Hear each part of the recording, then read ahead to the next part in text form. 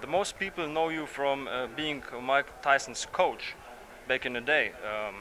Do people still talk to you about Mike Tyson and ask you about him? Uh, some people come up and talk about Mike, and they like try to crush my brain.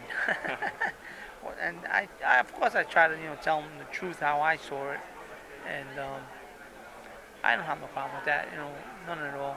But I'm not like a one of those. I'm not like a look at me, ask me anything you want, I'll answer you, and it will be for an hour. I'm not like that.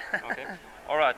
If you think about Mike Tyson, what is the best moment you have had with him? Well, the best moment was when he won the Trevor Berbick fight in Las Vegas, and that was the first belt. And he knocked him. He knocked him.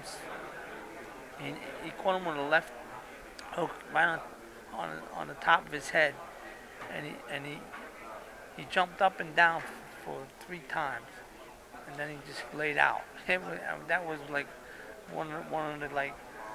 Uh, there was no question about it. That guy took a great shot, and then taking Michael Spinks out in 90 seconds wasn't uh, something that I was thinking was going to happen. I thought it was going to be because a lot of people say, oh yeah, he went right through Leon Spinks. No, Spinks came to fight. He came. He didn't back down from Mike.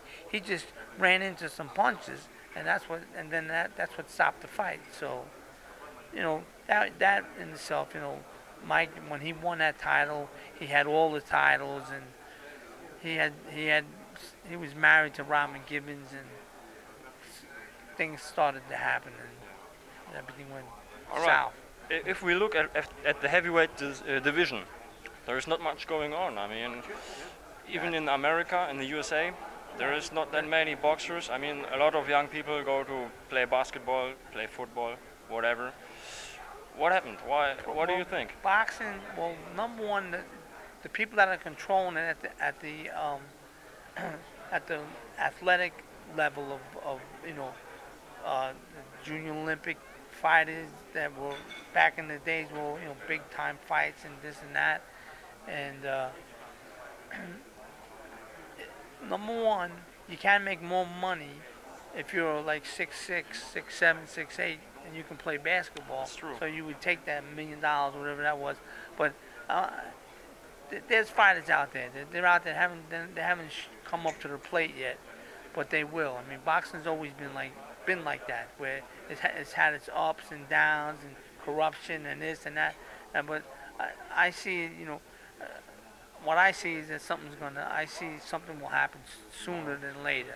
I'm not a predictor, but Okay. something's gonna happen. All right. My last question: besides Mormek and Klitschko, which heavyweights could also give us boxing fans a good fight? Who else is there right now? That's a good question because there isn't anybody really out there right now. And what I'm saying is we need to wait and see who knows how to move a fighter.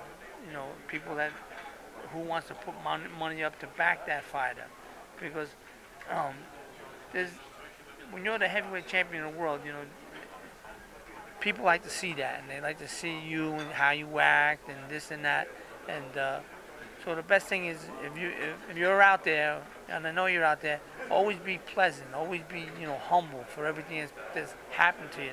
Don't be one of these guys that want to talk all kinds of nonsense that no one cares about.